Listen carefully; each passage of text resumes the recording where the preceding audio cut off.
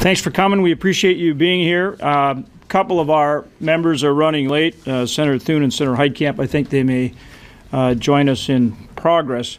We're here to talk about Voluntary Country of Origin Labeling and Trade Enhancement Act, which is a bill that we're introducing today. Bipartisan bill, and we have an excellent group of co-sponsors. I want to thank Senator Stabenow from Michigan for being the lead on the Democrat side, but also on the Republican side of the aisle, Senator John Thune, Senator Chuck Grassley for joining us on this legislation, as well as on the other side of the aisle, Senator Klobuchar and Senator Heitkamp. Also, Senator Mike Enzi and Senator Sherrod Brown are joining us as original co-sponsors on the bill as well. So it's a balanced group, bipartisan group. And what we're looking to do is to find a solution for the WTO action in regard to country of origin labeling, but still maintaining the grade A label, which is something that many of the pro-cool advocates very much want. So essentially what this legislation does is it repeals mandatory cool and puts a voluntary program in place. So the repeal of mandatory cool, similar to what the House did, addresses the WTO action. And then the voluntary program maintains the grade A label. And we talk about the grade A label, we mean born, raised, and slaughtered in the United States. This applies to beef, to pork, and to chicken. So again, it's about addressing the issue of the WTO action and any duty or tariff in a way where we make sure that we don't have the duties or countervailing duty or the tariffs, but we still have a voluntary program and maintain the grade A label. And if you look, that's exactly what Canada does. Canada has a voluntary program. And so we're doing the same thing as Canada. I'll wrap up with, I did visit with the USTR ambassador, Darcy Vetter. We talked about this at length. And really, the sense from USTR is that whether you repeal mandatory cool or you repeal mandatory cool and replace with voluntary cool, we're in the same position. And so this is a way to, we hope, address this issue in a fair way and in a way that we think is best for our producers, for the industry, and for our consumers, but also fair to both Canada and Mexico as well. So with that, I'd like to turn to Senator Stabenow. Well, thank you, Senator Hoeven. It's wonderful, as usual, working with Senator Hoeven and all of my colleagues from the Agriculture Committee, all of us here representing and fighting for our farmers and ranchers across the country. I want to thank Senator Hoeven for his leadership, and all of us together. Actually, if you look at our committee, there is a majority of those on the committee supporting what we are doing now, which is terrific, which means we can get this done. But we all agree, and farmers and ranchers across the country, business people concerned about retaliation, all agree we need to act after this WTO case. Now that this is done, the actions have been taken, we need to act now.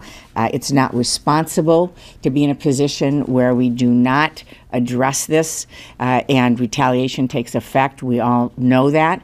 This is a responsible approach that addresses the WTO, does it in a way that's consistent with the ruling, but also recognizes and frankly celebrates the high quality products, the meats that are made here in America. One of the things that I find interesting about this whole debate is the fact that back when we were debating whether or not to have a mandatory country of labeling program, the opponents put forward a bill with a voluntary label. And so it has actually been put forward before and as the alternative. And before the WTO in 2012, both the Canadians and Mexicans are on the record as saying the U.S. has a number of options. We don't have to do mandatory cool. We could have a voluntary label. So we have listened to them, and we are now moving forward with what at the time we debated mandatory country of origin was viewed as the reasonable approach by those who did not support cool. So we need to act. This is incredibly important to be able to get this done. We can do this together, work together. Of course, we're working with our chairman. I've talked to him extensively about this, as has Senator Hoeven. He's aware and working with us to solve this problem, and we're very hopeful that we can get it done, frankly, before we leave in August. That would be the best thing. For those who may face retaliation, it would create certainty in the marketplace. And the good thing for us is that this is something that has wide support, is WTO compliant, and it allows us to make our own decisions in America about what we want to do with voluntary labeling, just as every other country does. I think Senator Thune is not yet with us, so I'm going to turn to Senator Klobuchar, who is a great member of our committee.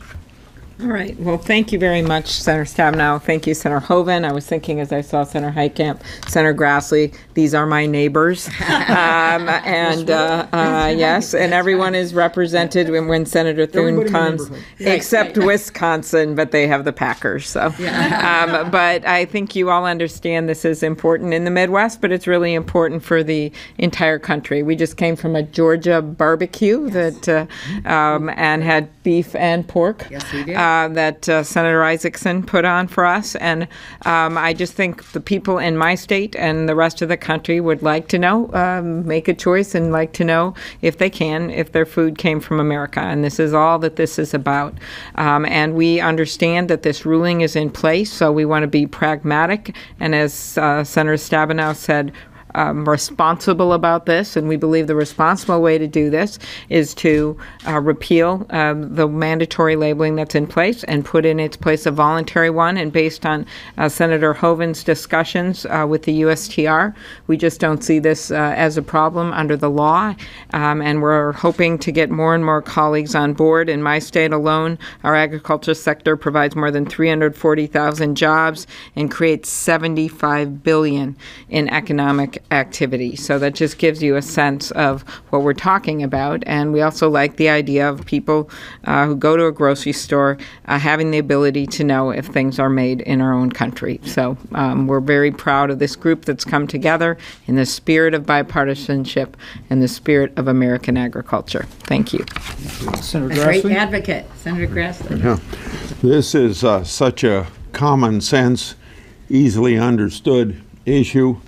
Very easy to explain that you're just going to hear it from 7 different voices, I guess. So, but first of all, Senator Hoeven and Senator Stabenow need to be thanked for their leadership.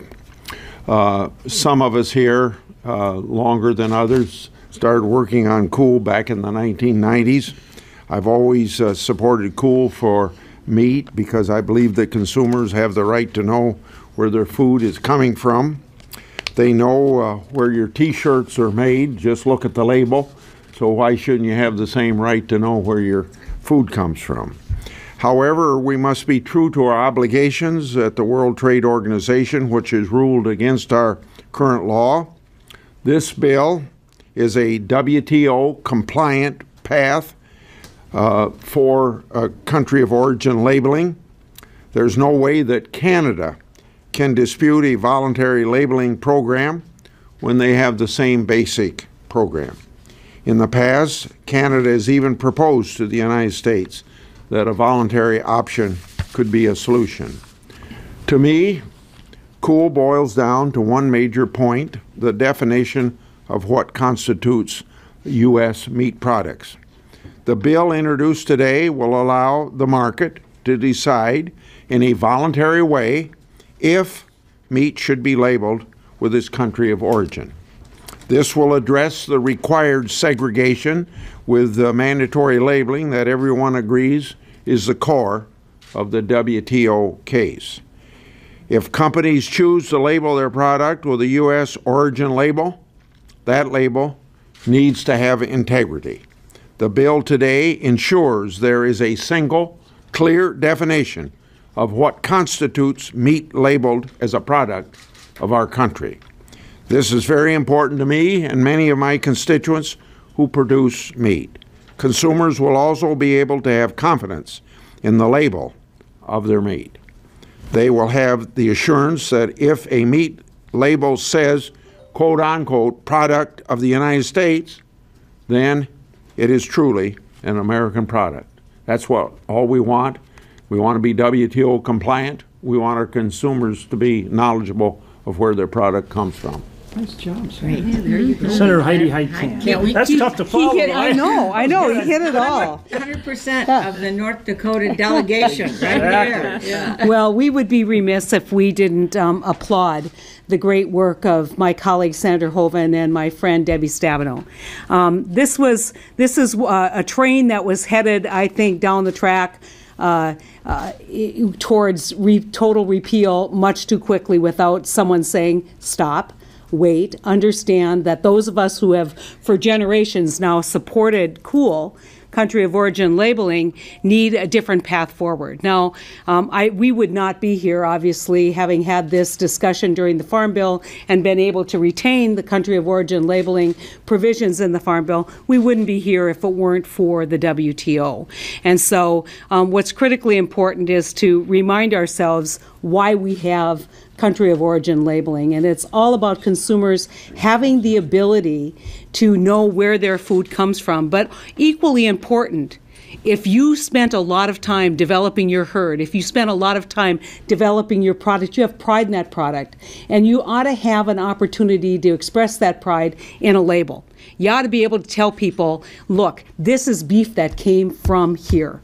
And that makes a difference. And so I think with a voluntary system, it's obviously WTO compliant. We don't know what the reaction will be necessarily if we pass it, but I think based on past representations that Canada has made to the United States, and I think also taking a look at the Canadian counterpart, it would be awfully hard and disingenuous for them to argue that the bill that we're proposing, this Made in the USA bill, was in any way a violation of the WTO. And so I kind of joke, my dad used to have an expression. He's a crossroad trucker or a heavy equipment operator, and he used to tell us when he was teaching us how to drive, don't back up more than you have to.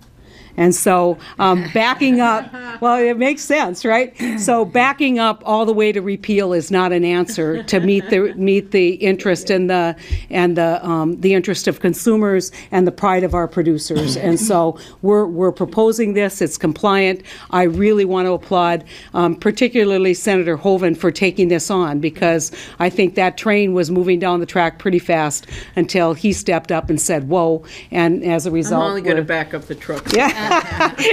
Until he stepped up and said, we're going to speak on this side of the aisle. We're going to do what we can to stop this train from moving down the track too far. And as a result, we have a great bipartisan bill that we think we can advance and be successful in the United States Senate. So thanks, John, for your hard work. Thank you. We should emphasize one word that she just used, disingenuous, Yes. for the Canadian government to challenge when we do exactly what they did, and also following their suggestion. Exactly. Okay, thanks. Questions? Do you plan to offer this as an amendment to the highway bill?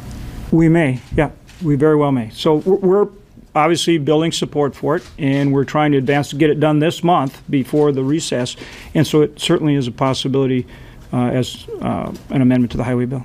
And I would just add that in addition to that, we'll, of course, if that doesn't make sense, looking for other ways in terms of must-pass bills or, other ways to approach it. But we're going to work together with colleagues, and our goal is to get this done before August.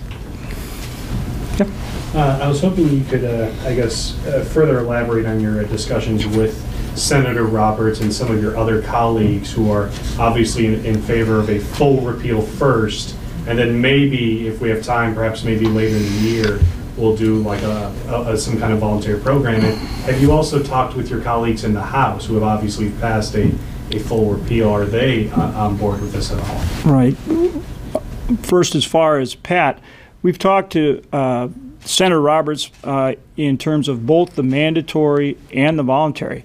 And so we are repealing the mandatory and going to a voluntary. He supports that, Now, he was working on a little bit different equation, but he recognizes that we're solving the underlying problem of the WTO. So that's very important. Also, I've talked to Mike Conaway in the House, and of course they like their bill. We understand that. I mean, that's how the House and the Senate work. But the whole point is we want to advance this bill, and then we'll sit down and talk further with the House. But in my conversation with Mike yesterday, he was very supportive of working together. And I would just add to that I think while those who have not traditionally supported mandatory labeling would prefer to just have a repeal, they understand that there are two sides to this, and people are not objecting to the option of a voluntary label. I think that's pretty hard to object to, the idea of putting together a voluntary label. And why don't we want to be proud of products made in the U.S., a U.S. product? And so at this point, there is not strong opposition as much as just people, at this point, obviously preferring their version, but understanding that there's a different view in the Senate. So I think we can work it out. And we're coming at it in a very practical way. Right. We're looking to solve the issue and make sure it works for everyone. Right. That's exactly what we're doing here. Exactly. Yes, sir. What is the timeline and what is the risk here? Obviously, this has gone to arbitration. You're heading for a summer recess in, 2 weeks. If this doesn't get resolved and it hangs over into September, the timeline there would seem to favor retaliation. So that's why we're trying to get it done. We want to get it done before the end of the month, before the recess. And that's why we hope our colleagues will work with us to advance this bill, because then we'll sit down with the House and hopefully get this done this month. USTR, though, again, is saying whether you simply do a repeal or you do what we're saying, repeal with the replace, we're in the same position. So the important point is, let's get this done. And the good, and I totally agree with what Senator Hoeven said. I would say that we're seeing that the process of going to retaliation has started, and that it is likely to be, sometime this fall. We don't know if that's September or October or November, but clearly we'd like to get this done now. Mm-hmm. And do you have a sense of where your colleagues are on this issue? Are they aware that this is coming down the pike? Do you have a sense of how many are definitely going to oppose this? Where do you think you're at? Most of them are saying they want the problem solved.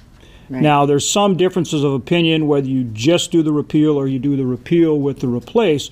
But remember, you've got folks weighing in on both sides. So if you just take a practical view of this, what we're pitching is the solution that should help bring everybody together. And the solution already suggested by these two other governments in the past. Exactly. And so far, I would say I've had no one say to me they're absolutely opposed. So we're in a situation where, we all prefer our own approaches, but nobody has said they're absolutely opposed, and everybody wants to solve the problem.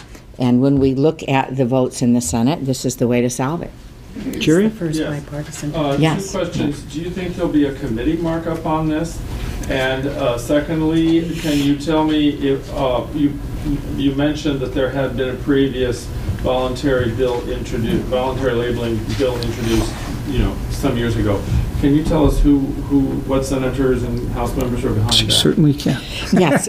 Well, first of all, I doubt there'd be a markup. I mean, the next 2 weeks. I think this is more likely although, again, the majority of us on the committee have been working together on this, but I think logistically there would not be a markup. It's more likely to come to the floor in some way, whether that's attached to a bill, whether it's a hotline, whether it's an independent vote. We'll have to wait and see. Senator Cornyn was the senator that offered the voluntary measure.